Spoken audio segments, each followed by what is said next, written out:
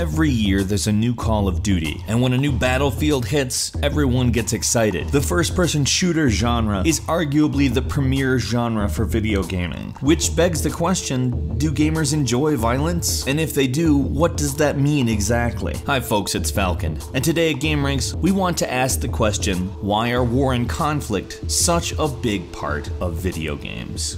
When the video game industry became what it is today during the late 80s and early 90s, it was all about plumbers and hedgehogs. The most violent thing you would see was jumping on top of a robot or a mushroom and having it squish them or let an animal out. Now, certainly there had been violent games before. Plenty of medieval RPGs had come out with sword fighting and death, and at the same time there were a whole lot of military games as well. But they never really looked that realistic, and it all kind of felt cartoony. So did it matter? Not a whole lot. When those games came out in the 70s, 80s, and 90s, people were much more focused on violent films, because that would be where you would see a much more graphic depiction of violence than a silly little pixel explosion or a blocky line that kind of resembles a sword not actually hitting another enemy. But as graphics developed, suddenly people turned their attention towards games. Parents, and therefore politicians looking for points with parents, suddenly became very concerned about what was happening on their kids' new favorite toy. But it wasn't just movies that were violent before games. Books are often filled with very graphic descriptions of violence. And why is that? Because violence is a conflict, and stories need a conflict. Now, some people might argue that it is in some way lazy to rely on violence as a conflict, but the fact is, violence is a very human thing. The further back in history you go, the more violent we are. Go back to the Wild West, go back to frontier times, go back to medieval times. The further back you go, the less it took to escalate into a fight or even a war. Violence is an intrinsic human problem, and while a lot of video games are most certainly celebrating violence, usually the best ones, the ones that we like the most, are the ones that are recognizing it as a problem. Sure, games like Metal Gear Solid are kind of a power fantasy in one way, but in another, it was also one of the first places I heard as a child back in 1998 about nuclear proliferation.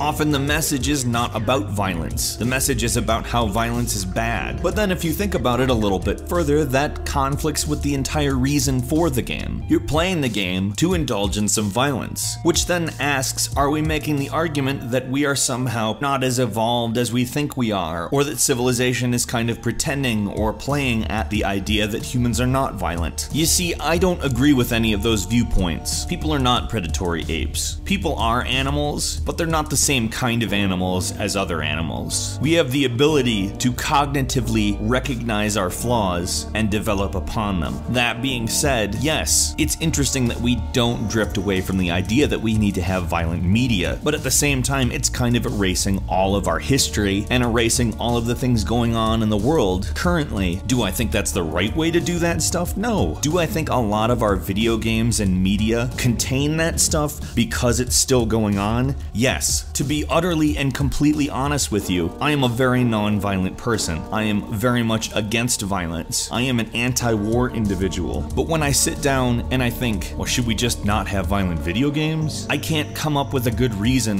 why removing that from our art, which yes, video games are art. I can't come up with an argument that says to me, art isn't a reflection of what's going on in the world. And really that's what it comes down to. A violent video game doesn't make a person violent. In a non-violent person, it causes them to recognize specific things about the world. The first being that violence isn't done. It's not gone, it's still here. It's never stopped, like thinking that it's gone or stopped and that now we can stop making video games that are like this. It's not honest. It's not the world. Do I think that violent video games are taking non-violent people and changing them into violent people? No. That's a ridiculous argument. Another big reason why war and murder and violence and all that is in video games is because it allows people to deal with the fact that this stuff is still going on in the world. When I think about that stuff, I'm like, wow, I really wish I could do something. But here's the problem. I can't. I have nothing to contribute to any of that. I can't give a stern talking to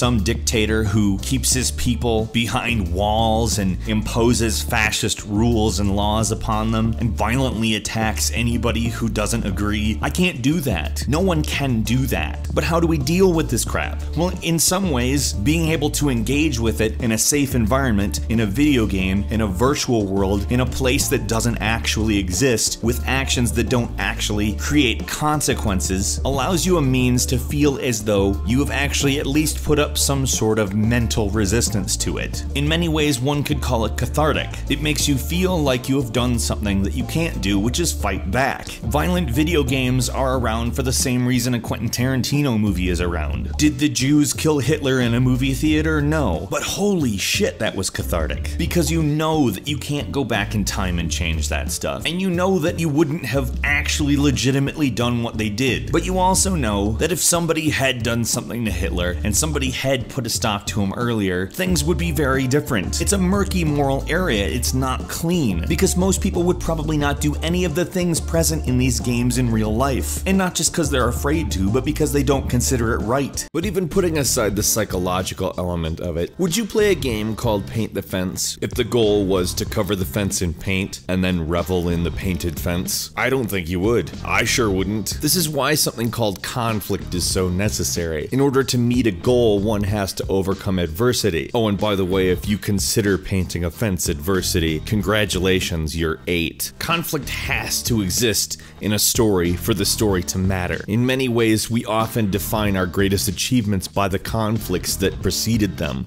that enabled them, that created them. And yes, oftentimes those conflicts are violent. They aren't always, but without some degree of conflict or violence or both, what are you really trying to achieve? And I'm not trying to tell you that puzzle games are bad or anything. They are absolutely one of my addictions, but even in that, there is some degree of conflict, though it may not be narrative conflict. There's a timer. And while that's not the same thing as what we're talking about in this video, imagine if a puzzle game didn't have a timer or a goal. There has to be something there. There has to be a reason to proceed, an obstacle to overcome. Otherwise, what are you really even doing? Especially as games become bigger and more artistic and more exploratory and more wide in their ideas. If there isn't some reason to rise to the occasion, then what's the occasion? And again, yes, violence is often that. Violence is such a huge motivator of action in our world. We're often fighting for what we believe in, standing up for people who can't stand up for themselves.